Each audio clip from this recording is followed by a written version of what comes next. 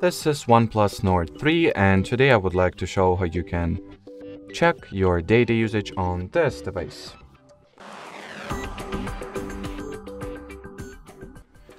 So to start, you will need to launch Settings, then enter the Wi-Fi category. If you would like to see your Wi-Fi usage, go for More Settings, Wi-Fi Data Usage.